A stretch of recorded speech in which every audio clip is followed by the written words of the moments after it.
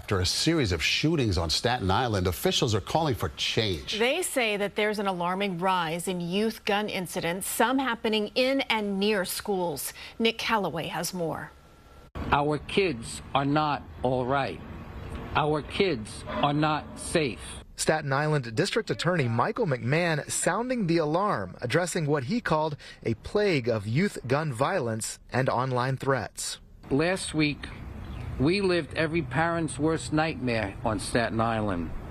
4 Staten Island teenagers, 4 were involved in 4 separate incidents involving illegal guns in and around our borough schools. Among those, last Wednesday, a 17-year-old boy was taken into custody after he allegedly brought a gun into Curtis High School in the St. George neighborhood. The next day, a teenager was shot at a park near Curtis and McKee High Schools. The victim survived. Staten Island Borough President Vito Fasella joined the district attorney and State Senator Jessica Scarcella-Spanton Monday, calling for an end to the violence. They placed some of the blame on Albany, namely bail reform and raise the age laws. When people feel they can get away with anything without accountability or consequence, what are they going to do?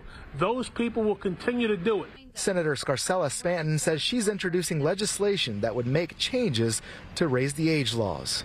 This bill ensures that adolescent offenders can receive the necessary services while understanding the consequences of their actions and being held accountable. Officials here say there's also a dangerous shortage of school safety officers. They're calling on the city to pay those officers more to try and fill those spots. In the St. George neighborhood on Staten Island, Nick Caloway, CBS News, New York.